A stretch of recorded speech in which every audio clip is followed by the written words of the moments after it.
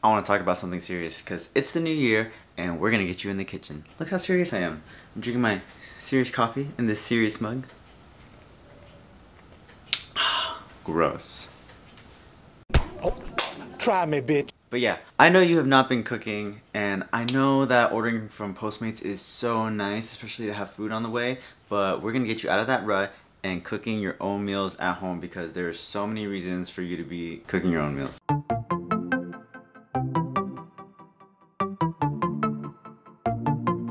First off, there's gonna be no preservatives, it's gonna taste amazing, you're gonna save money, there's gonna be more nutrition. And you know how easy it is to get a date when you can say that you made this croquembouche by yourself, let alone know how to pronounce it? Hey, have you heard about Gerald over there?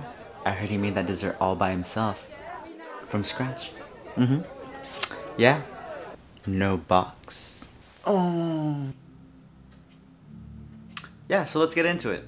So my first tip is to create a stress-free environment because I know cooking can be overwhelming and I don't want you to get stressed out when things take longer or there's bumps in the road and now your New York cousins are yelling at you because your souffle deflated. Come on, my cousin Tony in the Bronx makes better stuff than this and he don't even got an oven. Can you guys tell I've never been in New York? One of the ways you can make cooking less stressful is to block enough time for you to account for any hiccups that might happen along the way. If you're gonna make a broccoli and cheddar soup and you've never had to like melt cheese into a soup before, that might take you an extra 30 minutes just to figure out. Another thing I also like to do is I like to play music, I like to light a candle, maybe even get a little tipsy. Really just do whatever you want to make a relaxing and fun environment. This tip is all about taking your negative apprehensions about the kitchen and turning it into an environment that like you want to be a part of.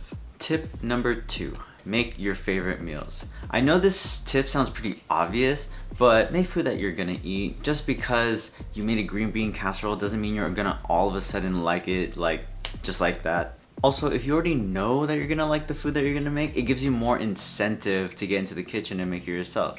It's much easier to jump over that hill of laziness to motivate you to cook it if you know you're already gonna like your food. You know how much motivation it takes for me to make a kale salad? I need like a pre-workout for that to happen. If you don't know what to cook, usually what I do is literally just think of what I want to eat that day and then I just go look for a recipe for it. Tip number 3, invest in better tools.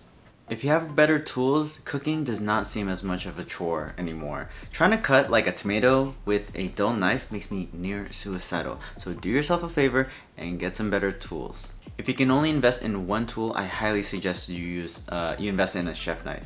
Most other tools, you can find something else that will work in its place, but if you're bound to one dull kitchen knife, then it will really hinder you and your ability to move through a recipe. And it doesn't even have to be an expensive one, honestly. Let me know in the comments if you want me to do a more in-depth tutorial on how to buy a knife. But for now, just go to your local kitchen store and just ask them, in their opinion, what they think is a good knife. But the number one thing that I want you to do is hold it. Firmly grasp it. Literally just ask if you can hold the knife and see how it feels in your hand. It should feel pretty balanced. It shouldn't feel too heavy or too light.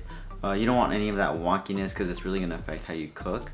Like, I bought a Victorinox chef knife maybe like 6 years ago or something like that. And it's probably still one of my most used knives and it's not even my most expensive one. Tip number 3.5 is customize your stuff. Now this entire tip section is all about ownership of your tools because when you have good tools that you really feel proud to own, it just makes you feel so much better using them. And one of my favorite ways to do that is to actually customize your stuff. You can customize your bags, your apron, your hat.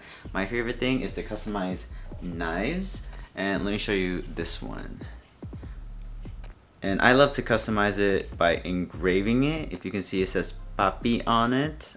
Papi. I actually got this knife from my drop dead gorgeous Brazilian chef for Christmas.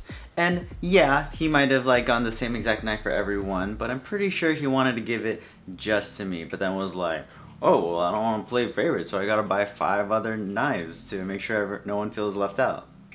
But I know, chef. I know.